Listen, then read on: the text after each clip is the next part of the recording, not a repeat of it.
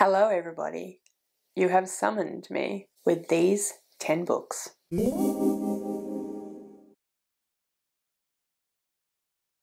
So this is a video that I have seen Steph from Novelty Corner and Izzy from Happy For Now. I will link their channels down below, along with the originator of this video concept, which was Heather from here, BookTube. I didn't watch Heather's original video. I have a relatively new subscriber to Heather, but I saw both Izzy and Steph do this tag recently, or not tag, this concept recently, and I thought that it looked like a lot of fun, so I thought that I would do it. I am moving a few things around so that I can do this one in October, as it has got the kind of witchy, the spell to summon me idea behind it, and that is what we are going to do today. As you know, I don't really read seasonally. I'm not a Halloween person, but I don't know. I'm getting a bit more into it this time around. I'm reading some horror and witchy books and I'm feeling a little bit more in the mood for that kind of thing, and yeah, I just thought that now was the time to put up a witchy kind of video. So yeah, like I said, it is a kind of spell to summon me, the 10 books that you would talk about and I would appear. So that's what I'm going to do. I'm going to talk about 10 books that I absolutely love and that are very influential on me and my life and the kind of reader that I am and the kind of person that I am. And so if you talk about any of these books, I mean, the idea is, I guess, the summoning spell, you need multiple things, so you'd have to be all 10, but really, if you talk about these books, then I'm interested. I want to know. I want to talk about them too. If you talk about all 10, then I will appear. All right, so I've got them all piled up over here. I'm just going to go down the list. So starting off with A Monstrous Regiment of Women by Laurie R. King. This is actually the second book in the series. This is the Mary Russell series. If you have been around watching my videos for any length of time, you probably know this is one of my favourite series of all time. So this is the Mary Russell series. The first book is actually The Beekeeper's Apprentice. I think A Monstrous Regiment of Women is my favourite of the series, I think. I love them all though. They're fantastic. It is a Sherlock Holmes retelling historical fiction. Very, very well written, incredibly intelligent female main character. Very feisty, very, very sure of herself, very feminist. Absolutely love this series. Love the main character Mary. She's one of my favourite heroines, favourite characters. One of my favourite series of all time. This is a stand-in for the entire series because it's supposed to be 10 books, but if you talk about any of the books in this series, I'm going to be interested. I love this series so much. But yeah, so there's that one. Going on down the pile, we have another stand-in for series. So this is Ship of Magic by Robin Hobb. This is the first book in the Live Ship Traders trilogy, which is the second trilogy in the Realm of the Elderling series. The Realm of the Elderling series is one of my favourite series of all time as well. It is epic fantasy with dragons, magic, with mystery, with amazing characters, fabulous world building. I love Robin Hobb's story writing in this series. I love all of the series. Again, this is a stand-in for any one of the books in this series. I'm going to want to know, I'm going to want to talk to you about it. But the Live Ship Traders are my favourite trilogy. It is my favourite trilogy, and I can't really choose, honestly. I picked this one up just because it's the first one. I can't pick between the 3 books in the Live Ship Traders trilogy, but absolutely love this series. It's one of my favourite series. Like I said, it's so amazing. If you love epic high fantasy, you absolutely need to read all of Robin Hobb. She is a master. These are fantastic. And if you talk about any of these books, I will come and talk to you about them. Then we have Electra by Jennifer Saint. This is a reasonably new book for me. I read this earlier this year and absolutely loved it. This is the second book of Jennifer Saint's that was written, that I've read, and I love both of the books that I've read. So I've read this one and her first, Ariadne. They are Greek mythology retellings and they are fantastic. I love Jennifer Saint's writing style. Something about her turn of phrase and the way that she put sentences together, I love. This is a Trojan War retelling. We follow Electra, Clytemnestra, and who else? Cassandra, and it's about the Trojan War and how that affected these women's lives and what happened to them, what happened as a result of what the heroes of the Trojan War, the heroes of the Iliad did, and what was going on kind of behind the scenes and for the women who were involved in that whole saga. And yeah, I just absolutely love this. I thought that it was so well written. I just think Jennifer Saint is an author by author for me at this point. I think that she is such a good author, such a good writer. She clearly does her research, but she writes so compellingly and amazing characters, and yeah, absolutely love this one. Also, the cover is beautiful. The cover of the other two were very nice also, but I just can't go past some gold foiling and some florals. Okay, another stand-in, although technically I believe that this was published as one thing, or was going to be, but then it was too big, so they published it as 3. But anyway, we have The Fellowship of the Ring by J.R.R. Tolkien. So this is the first in the Lord of the Rings trilogy. This is the grandfather of modern fantasy. If you are a fantasy reader, you will know about the Lord of the Rings. It is the grandfather of modern fantasy. It is where we get so many ideas from, so much inspiration from, so much of the tropes and the general ideas and themes of modern fantasy stems from the Lord of the Rings. I would not at all say that he started fantasy. That is not true, but he definitely is the author who kind of shepherded into what it is now. I love The Lord of the Rings. I read this so many times as a kid that I had to stop reading it, but I read it again recently with Bethany from Beautifully Bookish Bethany and Cara from Wild Book Garden, a couple other people whose names I have entirely forgotten. I apologise, but I will link all the channels down below. Of course, I should have said before, Heather's channel is also linked below. But yeah, I still think it stands up. I still think that it was amazingly written. Such immersive fantasy. You really feel like you are there in Middle Earth. He describes everything just beautifully. He really built this world. He really built the history. Everything feels real. It feels like it exists. He did such an amazing job of creating this world with such depth of history, this feeling of truly existing and truly having so many layers of, like I said, of history, of this real sense of gravitas in a way.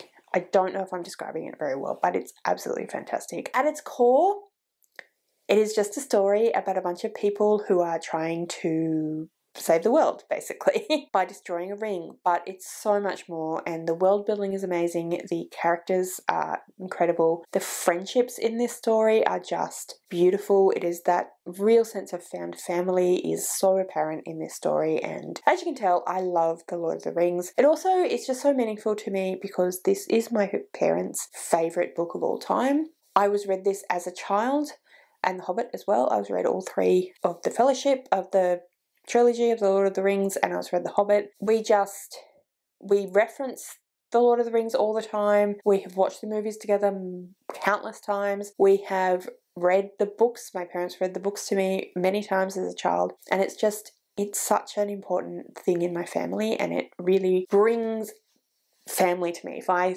think about The Lord of the Rings, I think about my family. So it has to be on here. If you talk about Lord of the Rings, I'll be there. I will be there. And I will discuss Lord of the Rings until the cows come home. Next up, we have Heartstopper by Alice Oseman. So if you guys have been around my channel at all in the last year, you will know that in April of last year, when the TV series, the first season of Heartstopper came out on Netflix, I fell head over heels in love with Heartstopper, and I still am. I have not fallen out of love with Heartstopper. I have now read everything that Alice Oseman has published, and I love their writing style. I love all the books that I've read. I love Heartstopper. It's true to say that I am more of a TV show girl. I have to admit that is true, but I love them nonetheless. I love the graphic novels. I love Heartstopper as a whole thing. I love the characters of Nick and Charlie and all the characters from both the books and the TV show. All the characters are so well done, so beautifully created, and acted and written and drawn and all the things. Nick and Charlie are just two of my favourite characters of all time, two of my favourite creations of all time. I love them so much. So if you're talking about Heartstopper, I will be there with bells on. I will discuss Heartstopper and how amazing it is and beautiful and fantastic and wonderful and wholesome and just amazing and adorable. Again, until the cows come home. I love Heartstopper. Then we have Anne of Green Gables. This has been a favourite book of mine since I was probably about 10. I love this book. Again, this is another one that I watched a series of first. I watched the Canadian-made miniseries in the 80s that I cannot get my hands on, even though I've tried. But anyway, I watched that when I was about 10, I think, maybe a little bit younger, I'm not sure. And I love Anne. I love her as a character. I love her precociousness. I love her adventurousness. I love her romanticism. I just love Anne. She's such a good character, and I just, yeah, absolutely loved it when I was a kid. And when I was an early teen, I think I kind of probably grew out of it a little bit, or grew into other things, I guess, more. But I read this again a few, probably 5 or 6 years ago, maybe even longer, and realised that I love Anne still. And I've read it again a few times over the last few years, and it's just amazing. It's just beautifully written. It's just so wholesome. Similar to Heartstopper, there are some really heavy themes that could be done in such a way to make it so hard-hitting and so hard, but it's not. It's just wholesome. We just follow this precocious young woman, or young girl. She's 10, I think, when the book opens, and 11. And we just follow her as she grows up and she discovers herself and makes a home for herself in Green Gables and Avonlea, and it's just absolutely stunning. I love this edition as well. It is the most beautiful thing, one of the most beautiful books that I own, and yeah, I will be there anytime you mention Anne of Green Gables. Next up we have Chocolat by Joanne Harris. I love this book so much. I don't think it's technically magical realism, but that's what I always call it. It is a historical fiction with fantastical elements. We follow Vianne in, it doesn't actually say when, yeah, I don't know when in time, but we follow Vianne, who opens a chocolate shop in a small town in France at the beginning of Lent, and it is about that. It is about the many characters that she meets. It is about the many ways in which she angers the local priest. It's about the antagonism between them. It's about being who you are, and it's about tolerance. It's about finding your way. It's feminist. It's about women's power. And there are some magical elements which are just done beautifully. I, again, read this one as a result of something on screen. It was made into a movie, well, I'm not sure when, but like 2000s-ish, which I absolutely loved. And so I read the book and absolutely loved it. I've read it again recently and I still think it's fantastic. Really, really, really, really enjoy this one. We'll be there if you talk about it. Next up is Neverwhere by Neil Gaiman. This is a book that I read when I was in the UK, which was 2006, I think. I was living in London and I read this book, and this is all about a other version of London, an underground version of London, and I just loved it. I just loved being able to understand some of the references, some of the ways in which the main character, who is from top London or London above and goes to London below, and some of the ways that he kind of thinks about, well, that's not true, that's not what happens, but the way that some of the names of the places in London and some of the things that happen in the UK and in London, the way that they are made literal and sort of used as a bit of a amusing anecdotal kind of thing. It's so hard to describe. But essentially this is urban fantasy set in the UK, set in London, with some adventure and some magic, and just so well written. I love Neil Gaiman's writing style, and I just absolutely love Neverwhere. And next up we have another placeholder for an entire series, and that is Jingo by Terry Pratchett. If you have been, again, around on my channel for any length of time, you will know that I absolutely love Terry Pratchett as an author. I have read I think most of, pretty much all of, but maybe not quite all of the Discworld novels. Really need to get on to the ones that I haven't read. But anyway, I love the Discworld. The Discworld is a fantasy world that is a disc that sits on the backs of 4 elephants who ride on the back of a giant sky turtle who swims through the galaxy, basically. But it is really a commentary on the world, on our modern life, on our belief structures, on our history, on our art, specifically English, but there are references to other things around the world. So it's an allegory for us and how we live and who we are and what we do and what we don't do,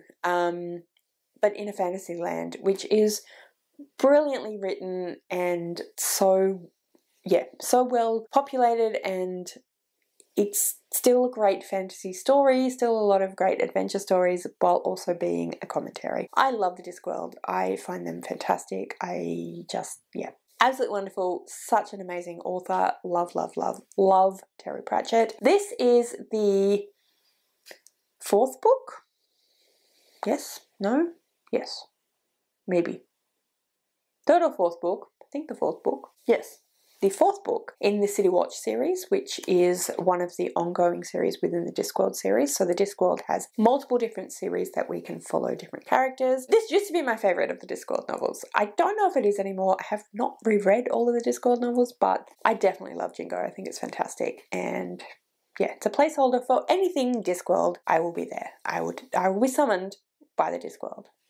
And then finally, because we have Terry Pratchett by himself and we have Neil Gaiman by himself, 2 of my favourite authors of all time, put them together and you get Good Omens, which is one of my favourite books of all time. If you talk about this book at any point, I will be there with bells on. I would talk about Good Omens again till cows come home, till you kick me out of your house. I will be talking about Good Omens. It is set in our world. It is about a demon and an angel who are sent to Earth to monitor Earth and to try to convince various inhabitants of Earth to be either evil or good, so they can either go to heaven or hell. It is also about the end of days. It's about the Antichrist, and it's about what happens if the Antichrist isn't quite so devilish and is maybe a little bit more human.